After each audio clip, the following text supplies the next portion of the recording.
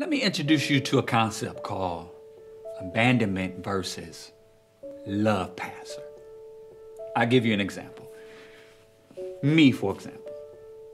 When I was born by a teenage mother who was 15. So it was a child raising a child, child having a child raising a child. And quite naturally, child didn't know what to do and had her own things. And so she gave me away. And I grew up, and as time went on, you know how the enemy is. The enemy starts playing tricks with you and asking you, what is it about you? Why you?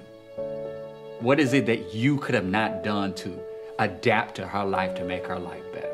Why did she have you, then let you go? Why can't you be loved? Abandonment. You feel alone. But may I suggest to you, I never was abandoned. I was what you call love passed. See, Lord kind of changed my perspective as I grew older and I became mature.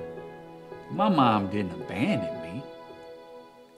She gave me to somebody who didn't love me more than she did, but loved me enough to take the baton and run her individual race with me, my grandmother. Thank God for grandma.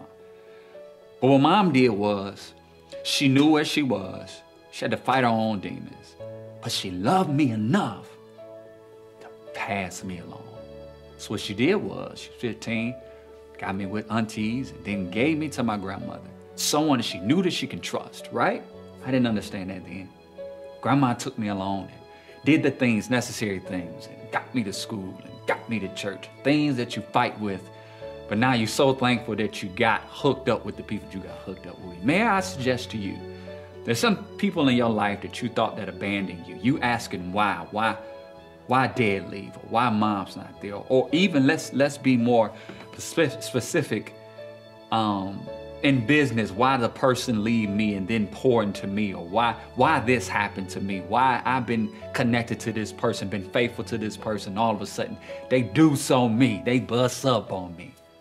May I suggest to you that everybody have their own reason, but you might been not abandoned, but been passed along with love passing. That they loved you enough that there was only a season that they could handle you and they had to get you to somebody else that could do more with you, with your potential.